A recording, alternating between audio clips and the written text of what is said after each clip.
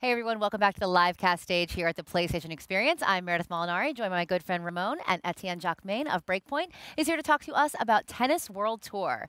Now, all the sports gaming fans out there have probably noticed there's not a lot of tennis games, especially for the PS4. So tell us a little bit about how this game came about. Well, it was 2 years ago. We were discussing with my friend, my business partner, and we were like, "There's no tennis game around, and nobody seems to want to do one." So, in fact, we were actually on big screen fans and of just the people who made Topspin because we worked with these guys in the past. So, we thought maybe we should do one ourselves. So we called back our friends and we said, "Do you want to do a tennis game?" And they were like, "Yeah, great, absolutely." So we started working on a small prototype, and we laid out a game concept, and we started to discuss with several publishers, and we saw the guys at Big Ben. They were really excited with the project and really supportive. They wanted to commit on a great game. They wanted to make something huge and commit on quality. So that's how it started. Nice. So would you say this is the spiritual successor to Topspin? Yeah, something like that, because we wanted to make a true simulation game. We wanted to keep what was great about the Topspin series, the fact that it's a game about motion capture, a very accurate simulation with a great appeal to hardcore gamers. But also we wanted to change some of the things that we think would have evolved with time, because a lot of time has passed since the last Top Spin. Yeah, it's been a while. So, yeah, It's been a while. and you know, video games have evolved. So we wanted to change the way the difficulty was set. We wanted to change to make the animation, to push the animations a little bit further. So we started to work on the animation, because it's the key to making a great tennis game. It's how it looks and feels, how the motions come out naturally or not. And so although we loved the Topspin game, we thought that some of the movements were not exactly real natural tennis movements, because sometimes, and it happened in all the games of this era, right? The movements were cut out a little bit, like in video games. So you had players waiting for the ball like this, doing micro steps, which never really happens in real life. So we thought, how could we fix that? So we worked with real pro tennis players. Nice. We started working in a mocap lab, and it didn't come out really well, because they couldn't really play tennis. They were more playing mocap than tennis, right? So at the end we put them on a real play field, and we asked them just play tennis with the real movements. Nice. And the whole panel of movements. So we recorded every move they could do, with every distance, every context, Wow. every type of swing, every ball height, and we mocapped everything, and we created a kind of AI system that was able to sort it out and find the right animation for the right context and blend them together. So it always feels like the movement is natural, and there's the preparation move starts during the movement, and you always keep the control during that time. So I almost am afraid to ask how long that whole process took, because I know you work a lot in mocap, and it's a very long, arduous research process before you can even get. Our team spent days. well, it's days. more than 6 months of work to have Nice, that's a to have lot. the first glimpse of the game, you know. And before that, you work like dogs, but there's nothing playable. There's nothing that feels or looks like tennis. So you have to really trust yourself when you're doing that.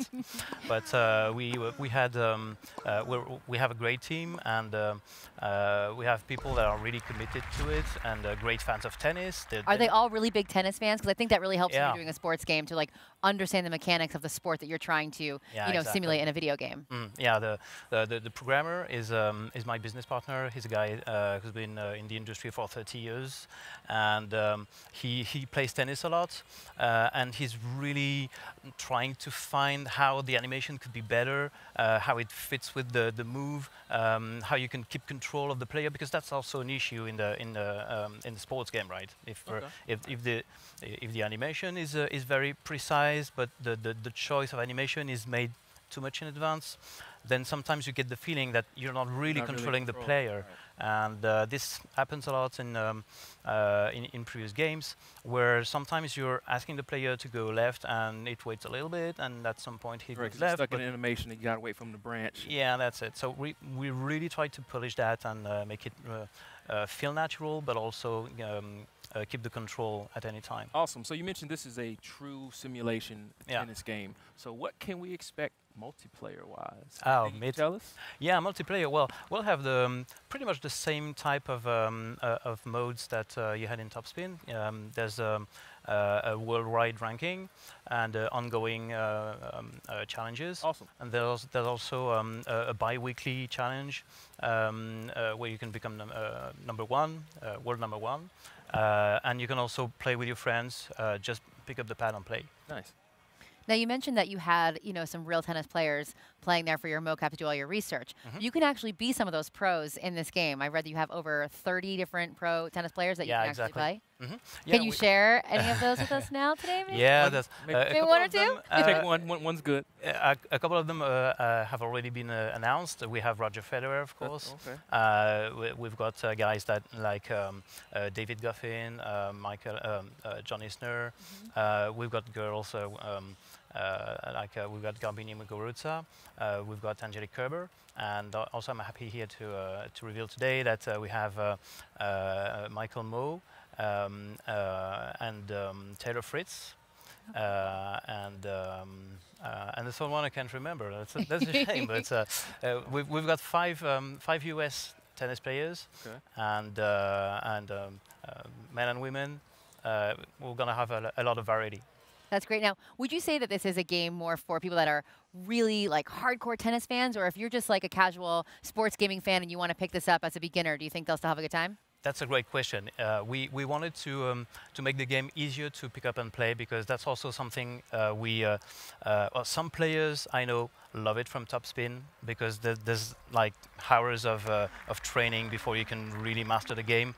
But also, it's a bit frustrating because you have to really learn with your muscle memory when to press the button exactly if you want to catch the ball. It's something we wanted to make easier. So it's not to say that the game is easy, because it is a real hardcore game with a lot of mechanics, with a lot of tuning you can do on the character. You can really spend a lot of time creating. Upgrading your character with a lot of parameters. Oh, nice. But at the same time, it's very easy to pick up and play. So you can grab the pad, and if a friend wants to join and he's never played tennis before, it's basically a bit like FIFA, you know? You can play FIFA, it's really easy, but if you want to really go far in the career, it takes a lot of time and a lot of playing. Yeah, so there's tons of hours in this tennis game for people to be. Yeah, absolutely. That's awesome. So you're not going to be able to master it as soon as you pick it up. So we have a full career mode, which is going to be very dense, and we want to let the player live the life of a real pro tennis player. Also, I can't reveal too much right now because there's still a lot of things to do in the game. But we're going to show the players what the pro players do when they're not playing tennis. Oh, okay. Little sneak peek into their lives. Yeah. Now, I noticed here in just the animation that we're seeing, there's different types of courts. Will you guys, because I know obviously in tennis there are like 3 major different courts that you can play on. Will they all be playable in the game? Yeah, we will have grass, we'll have clay, we'll have hard surfaces, and they all play a great role in how the ball works. The physics of the ball is different.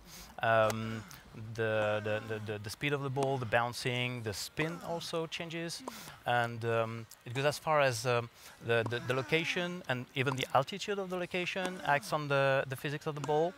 It also acts on the stamina of the players. So it's really dense. We try to put a lot of parameters to give the player the sensation that he's really playing tennis with the real physics and the real outcomes of the physicality of the sport. That was really important for us. Now, this what the meter that we're seeing, is that how hard they're hitting the ball, or is that?